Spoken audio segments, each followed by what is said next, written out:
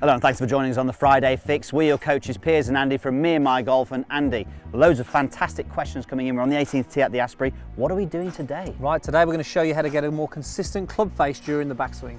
Let's take charge of your game. Right then, let's get started with this. Andy, Nicholas Streeter has started his question with huge issue in capital letters as well. Oh wow, we need to sort this out. Right, okay, I'm relatively young in my golf career, but in my backswing I keep leaving the club face wide open and it continues to be open at impact. My shots result in losing distance and are going to the right.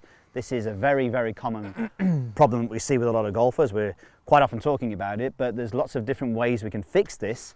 So we need to fix this club face position on the way back, don't we? Yeah, do you know what? Let's talk about what open is. So open is really an excessive rotation of the club face during the backswing. And this really just sets yourself up to making a lot of compensations on the way down, Piers. Yep. From here, from a very over-rotated club face, it's very hard to sequence the downswing right, and it makes it very difficult to produce a square club face back down at impact. So I think if we can start off the backswing in the right way, it just produces an easier downswing with less compensations, and that's what we're trying to do, get it more consistent delivery at impact, which is key. More consistent delivery of the loft as well, because an open club face as well we'll often call a lofted club face, which obviously goes in with Nicholas's sort of faults that he's hitting that high weak shot. So right, okay, we've got probably 1,000,001 drills on how to correct a club face position, maybe not quite that many. What are we going to go with? Okay, well let's just talk about what we probably see Nicholas doing here. So if I take my setup here, and what we see a lot of golfers do from the address position, as they start the backswing away, they tend to start with the hands and arms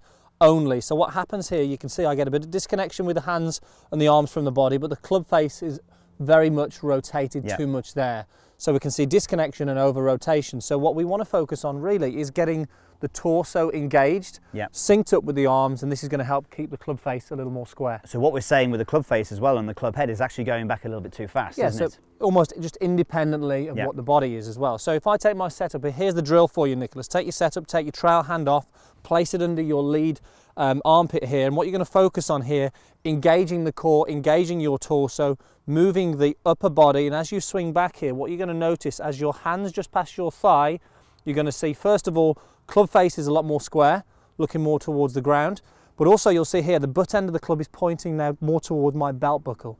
If I was to do this sort of over rotation of the club face and no movement of the torso, you can see the butt end of the club is separated. You can see there, you can see all that moving out of position. The three stripes on your top and on your belt aren't moving at all. When you do the drill correctly, I see the body rotating, I see those stripes moving. So do that again here, nice and sequenced, upper body moving, just as the hands get past the thigh, club face is more neutral, club is looking towards the belt. I'm in a better sequence then to deliver a more consistent. Starting that way makes such a difference. Okay, simple enough. Let's see, hit a shot. Let's say same feel then, I'm just going to rehearse that.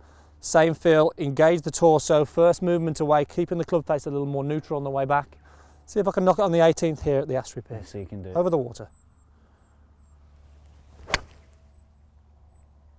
There's a good hit. There's definitely not any element of it going weak and right on that shot.